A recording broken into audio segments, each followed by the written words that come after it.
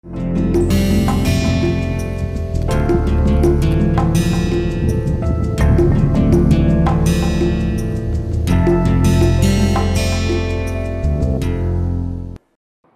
let's move to lecture number 18, where we are going to discuss about processing of metal matrix composite. Last class what we went through was what is metal matrix composite, what are the different types of metal matrices, what are the different types of reinforcement, what are the different types of forms of reinforcement. This is what we saw. Basically in the matrix we saw that it is aluminium, it is titanium, it can be copper, it can be magnesium. If you want to have a very high temperature application, you can have cobalt. Then you can also have cobalt nickel alloy mixed for those applications. And as far as reinforcement is concerned, we had particulate reinforcement, whisker reinforcement, short fiber reinforcement and continuous fiber reinforcement. So today what we will do is we will go through some of the processes which are commonly used for making metal matrix composites.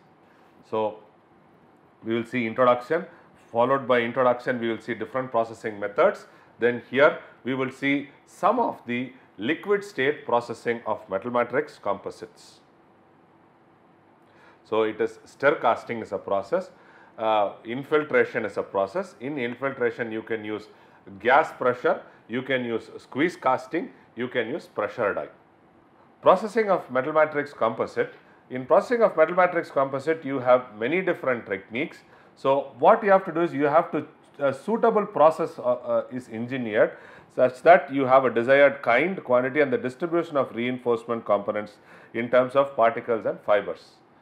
By altering the manufacturing methods, the processing and the finishing as well as by the form of the reinforcement component, it is possible to obtain different characteristics profile, although the same composition and amount of the components are involved. So by just playing with the process parameters, you can even try to change the mechanical properties for your requirements. So the processing methods can be classified into liquid state, in situ process. Liquid state is you start the matrix in a liquid form and then you try to make a composite. That is what is called as liquid state. So the vice versa, you can also have a solid state, you can have something called as a deposition technique, you can also have something called as in situ technique. In situ techniques are basically I take A plus B, I just put A plus B and then maintain a constant, I maintain some pressure or some temperature, A and B reacts and in situ it forms a composites. So those things are called as in situ processes. Liquid state, the metal whatever is there is converted into a liquid metal or an alloy is there, it gets converted into a liquid alloy. Then this liquid alloy is poured in the ceramic net, or the ceramic is added to the liquid state of the metal and then finally we try to cast it to get a required product out. So those processes are called as liquid state process. What is solid state process? I try to take a metal, for a simple example, I try to take a metal foil. I take 10 metal foil layers and in between the 2 foil layers, I try to keep some reinforcement. So this reinforcement can be a metal reinforcement or it can be a carbon fiber reinforcement or even a glass fiber reinforcement. So when I say carbon fiber, glass fiber in solid state, I can even keep a continuous fiber, I can also keep a mat. And then I stack them all in the required orientation whatever I need and then I apply pressure and temperature. So the metal melts and diffuses into the reinforcement such that you can try to get the required output. So this is, you have a sintering forging there and you also have something called as diffusion bonding. In liquid state fabrication, what happens is we take that try to take a molten metal and then disperse a phase into a molten metal. It's like you have a molten liquid, let's take water and then you have this NaCl. You just throw NaCl into water. So here in this case NaCl dissolves, but assume that it does not dissolve. So what happens? It gets mixed into the water and assume that you just put it inside a freezer, you freeze it. So, when you freeze it, all these dispersed particles stay wherever they are and the matrix gets frozen, and then you try to get the composite. So, in order to provide a very high level mechanical properties, the good interface bonding is very, very important. So, people look, that is why people look into what is the surface energy of the ceramic particle, or what is the basic nature of the matrix, can these two fellows gel with each other, and if it gels properly, then there is a proper interface.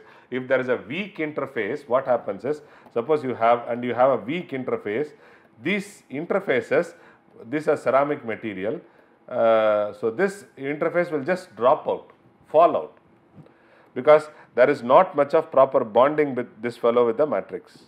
So, when it falls out, it creates dent. So, this is why we always talk about good interfacial bond in metal matrix composite. So, between the dispersed phase and the liquid matrix, it is to be obtained.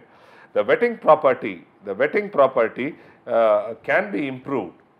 So, it's okay. So, suppose you decide I wanted to take aluminium and I wanted to take this as alumina, but alumina and aluminium does not gel properly, assume it does not gel properly, but still what is the way out? The only way out left to you is between this alumina and the aluminium.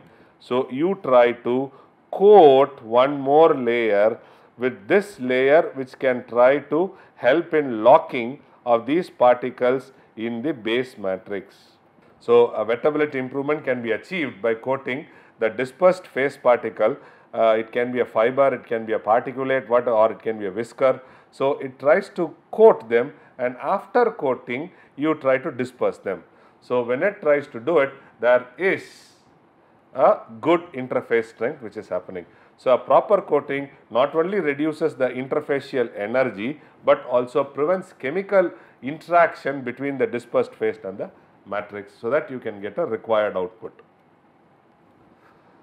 So, stir casting and infiltration. In infiltration, you can have gas pressure infiltration, you can have pressure die infiltration, you can also have something called as squeeze casting infiltration. We will see them all these process one by one. First is stir casting process. So, in stir casting process, so this is the basic process, and majority of the researchers who work in metal matrix composites for various applications, they try to use the stir casting process. Stir casting process, if you want to develop a setup, it is very economical. So, all you have to do is you have to have a bucket, or it is called as a crucible. So, this crucible is filled with a metal alloy, whichever you want to take. This can be aluminium, this can be copper, this can be titanium, this can be whatever, cobalt, this can be Mg, whatever you want. So, it tries to mix it. Okay, you try to first heat it to a higher temperature, and then what you do is you try to, if you want, you can also try to maintain the atmosphere. Heating is done, so the alloys get melted. So, once it is melted, what you do is you use a stirrer, and then this stirrer is used for stirring and uniformly distributing the heat amongst the metal. So, it does a convection. So, this tries to distribute the heat so that uniform melting has happened all along at a certain viscosity, which you have already done some experiments, you have figured out which is the right viscosity. You try to disperse the reinforcement into the metal. So, here it can be alumina, it can be SiC, it can be TiC, it can be TiCN, whatever it is. So, it is not necessary you should use only one reinforcement, you can also use a combination of 2-3 reinforcement mixed. So, this is mixed and the reinforcement is dispersed now inside the molten metal, and even after dispersing, then the stirrer still keeps continuing. So, the stirrer's basic function is first to maintain uniform heat in the molten state, and then when there is a disbursement of ceramic happening, these dispersed particles should be uniformly distributed such that it gets a very high mechanical properties. So, this process is called as stir casting process, and after the stir casting, if you want, you allow it to solidify. If you want, you take this mixed one and pour it inside a mold. or inside a die to get a required output. It can also be used, it can also be poured, and then it can be used for injection molding also. Metal injection molding also can be done, so that you try to get the required product out. So here the starting material predominantly will be only two. One is particulate and the other one is whisker. But whisker is always a challenge, so we always choose particulate and then try to disperse it. So here, depending upon the crucible size, you can have 1 kilo yield or 1 liter yield, you can have 10, you can have 100, depending upon the crucible. When the crucible goes larger and larger, the heat application also should be taken care. So this heat, the heater also should, rating will increase. If you want, you maintain it at vacuum, or you can do it at free atmosphere. So here copper also people do it. Aluminium they use it very exhaustively, copper they use it. Some people have also used titanium. Magnesium has some difficulty in processing through this route, so people don't use it. So this is a typical setup which is commercially available. So these are the, and what are the process parameters is, one is temperature. Suppose you have a vacuum, so you have to maintain vacuum. Then you have to have a rotary speed. Very, very important. So this rotary speed is used, and then this is trying to disperse the particles. You can see that you can reinforcement separately, or you can allow the reinforcement to pass through the stirrer, and it can be done. So this is a controlled process, and you get the required output. So here once everything is done on the top, there is something called as bottom pouring. So here what happens, this bottom pouring, suppose if there is a lid, this lid is opened out and everything is collected at the bottom into a vessel, and then it is used for casting process. So that is why it is called as stir casting. You are stirring it and then finally you cast it to get the required output. Stir casting is characterized by the following features. The content of the dispersed phase is limited. So here you cannot go more than 30% volume fraction. Should keep that in mind. So why is that very important? Suppose you want to make really a lightweight composite, metal matrix composite, you keep adding more and more and more dispersed ceramic particles, you disperse it. Moment you disperse it, it becomes lighter and lighter and lighter. So if you have more amount of volume fraction of ceramic materials, then there is a problem of agglomeration. So in order to have a proper distribution, the maximum best possible is 30 volume fraction. However, this can be enhanced up to 60% by taking proper care and doing necessary modifications in the setup. You can definitely get it done. So the next one is the distribution of the dispersed phase throughout the metal matrix composite is not perfectly homogeneous. So in order to have that, what we do is we try to always functionalize the particle.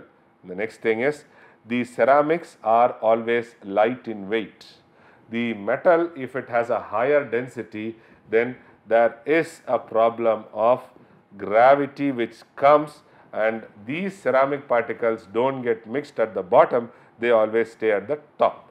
So there may be a gravity segregation of the dispersion because of the density difference. This is very, very important. So you might get a metal matrix composite, liquid might be there, ceramics might be on the top of it. So if you look at it, the ceramics will be, the liquid will be here, and all the ceramic particles will be placed here. If there is a density difference, it will be there. And when you try to pour, the first few set, all the ceramic particles get inside. And afterwards, you get whatever you get filled up in the die is only the metal. So this is a very, very serious issue. You have to keep this in mind and try to sort it out. The technology is relatively simple, because of that it is very less expensive. The distribution of dispersion phase may be improved if the matrix is in a semi-solid condition. So that is why people call it as mushy state or Rio casting. So today the stir casting methods are, the method using for stir casting in a semi-solid state is also called as Rio casting. So rather than taking it to a liquid, so basically what you are trying to do, you have a solid, you convert it into liquid and then try to freeze it and get back a solid. Rather than doing it, I try to take a solid, bring it to a mushy state. So I apply lesser energy, but the viscosity is there. So I have to make sure that viscosity plays an important role for dispersion. Keep that in mind and then add the ceramic particle and quickly freeze. So by doing this, you are trying to reduce the time, you are also trying to reduce the energy which is used. But there are other implications which you have to make sure. The next one is infiltration. Infiltration, by the English meaning itself, it says that you are trying to push somebody inside between the holes. So here the somebody which is pushed inside is a liquid. So how can you push a liquid inside? Either by a positive pressure or by a negative pressure. So the infiltration is a liquid state method of composite fabrication in which a preformed dispersed phase is soaked in a molten metal matrix with which fills the space between the dispersion phase inclusions.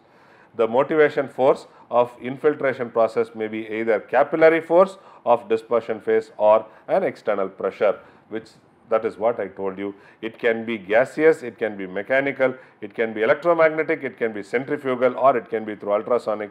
The liquid phase is forced inside the infiltration. So if it is by capillary vacuum, it is called as spontaneous infiltration. If it is pushed intentionally, it is called as forced infiltration. So now quickly what all should come to your mind? Whatever is the dispersed phase. Now I cannot have just particles there. So it has, these particles should be in some form. So when it is some form, it has to be stiff enough for the metal to get infused. So these are some of the difficulties. So the infiltration is one of the methods for preparing tungsten copper composite, is one of the methods. I said there are many methods and any metal matrix composite can be produced by any process, but you always look at the best output in terms of energy, in terms of performance. Okay, then you choose it. So here infiltration, the mixing of titanium powder with a binder, then it is compacting of the powder by a molding method, then you sinter the green compact to such a high degree, so 1200 to 1300 degrees Celsius, it is degrees Celsius, in a hydrogen atmosphere, so that you do not have any reaction getting formed. Place the sintered part of the carbon plate in the infiltration or in a sintering furnace. The infiltration of the sintered tungsten porous structure with copper at this temperature in either hydrogen or in vacuum for 1 hour, what happens is the copper gets infused inside the tungsten, or the tungsten particles try to give this is a reinforcement. So finally, how does it look like? So you have particles, these particles are bound, okay, and then this is a free space. So in this copper comes. So this is an infiltration method wherein which copper is infused inside the tungsten, it is a preform. Okay. So gas pressure infiltration, the gas pressure infiltration method is used for making very large composite parts made out of metal matrix composite. The method allows using non-coated fibers due to short contact time of the fiber with the hot metal. In contrast to this method, using mechanical force, gas pressure infiltration results in lower damage to the pressure. Basically what happens is you have a reinforcement preform, which is nothing but the reinforcement. If you try to push this fellow with gas, okay, and what are you pushing? You are trying to push a metal, and this is in the molten form. So then what happens? The preform, whatever is there, does not get damaged. The metal gets reinforced and then tries to produce an output. So, this is the gas infiltration which is by pressure. So, what we do is we have a container, we have metal, we have a preform whatever is there, and now what we do is we apply pressure through this. When we apply pressure through this, the liquid whatever is present there tries to get infused into the preform and try to make a composite. So, this is a composite. You can use it positive pressure, you can use a negative pressure, and here this gas plays a very important role. You can also have this gas, you can also choose this gas to have reactions. You can also have a inert gas so that you do not want any reactions to happen.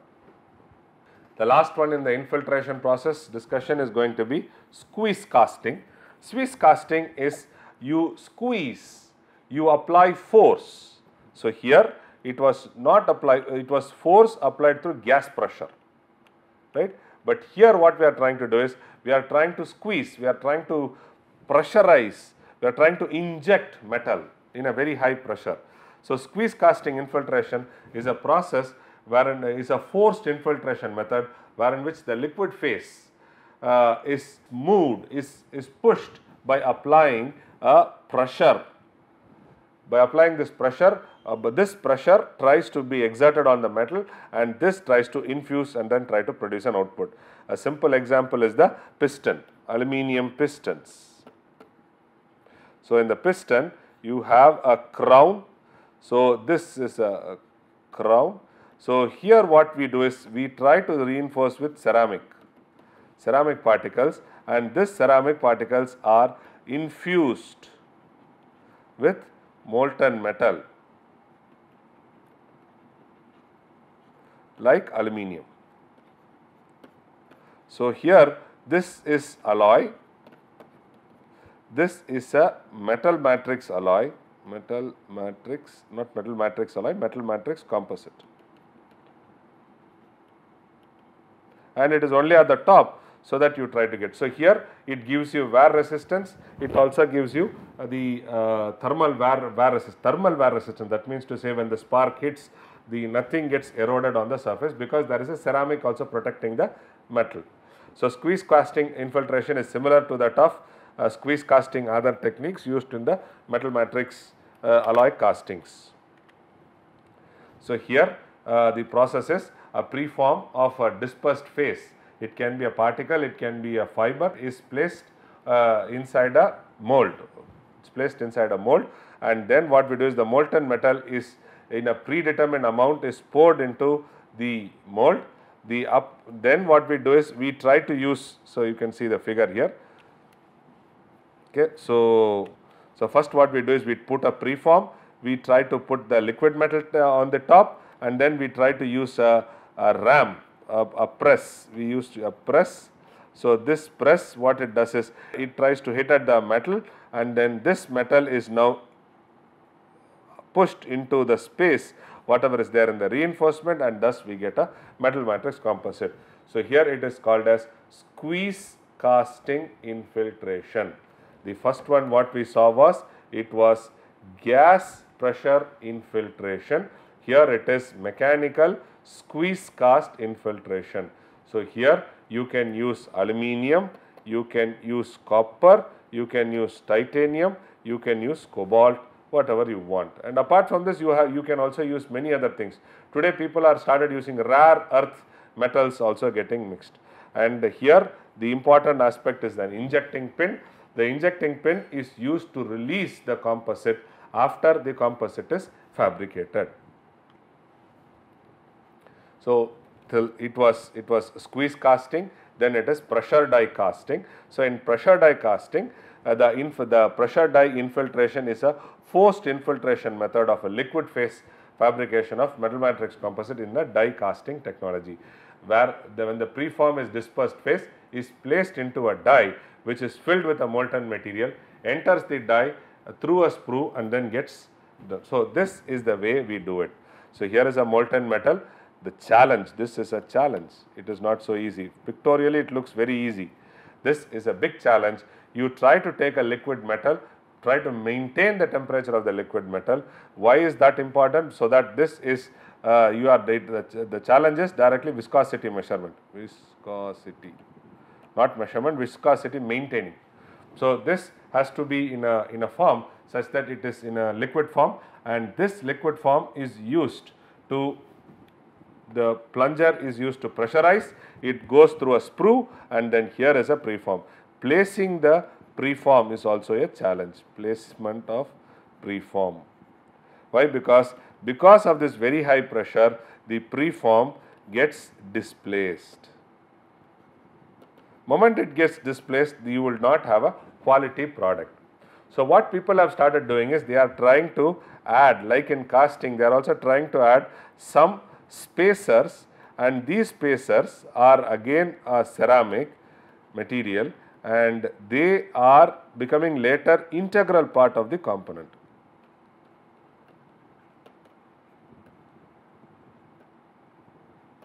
Integral part of the component. So moment they have made as an integral part of the component, so then this also stays there for rest of its life. So, so we have to choose a proper spacer so that we maintain it. So these are the ejecting pins for removing the components freely as and when it is made. So with this we come to conclusion. So what we covered today was, we just looked into only one type of one set of liquid state fabrication process of metal matrix composite. In the next lecture we will see other processes also. The most simplest one which is used is stir casting process. The from the application point of view, from quality point of view, performance point of view, we always go for infiltration techniques. These infiltration techniques can be done by gas, it can be done by squeeze, it can be done by pressure. So in gas, what we do is we just apply a gas pressure on top of it, and we make sure that wherever there is a space in the preform of ceramics, this gets diffused. Then we also, what is diffusion? Diffusion always happens when there is a concentration difference. So there is a diffusion happening. So then squeeze is, what we do is we try to apply pressure, mechanical force, and then we try to squeeze it. When in pressure die, the pressures are phenomenally high, which is used to inject the metal into the preform such that we get the good quality output. So pressure die casting, aluminum pistons are made out of pressure die casting. Squeeze casting, they are used for making very large area parts, and there has to be a preform. Okay. So with this we come to an end of this lecture. So we would an assignment, which is again a self study for you, is now if somebody approaches you that he wants to make a turbine blade for a high speed jet engine, which metal matrix composite will you choose, and what is the fabrication process will you suggest for making such blades? So when you try to say the second question answer, try to write it in a tabular form. Try to compare with process X, process Y, process Z, and then try to say these are the salient points for each process. I say very good, good, excellent, whatever it is. So please try to make it in a table form and compare, and then conclude which is the best fabrication process do you suggest for making this turbine blades for high speed jet engines. Thank you very much.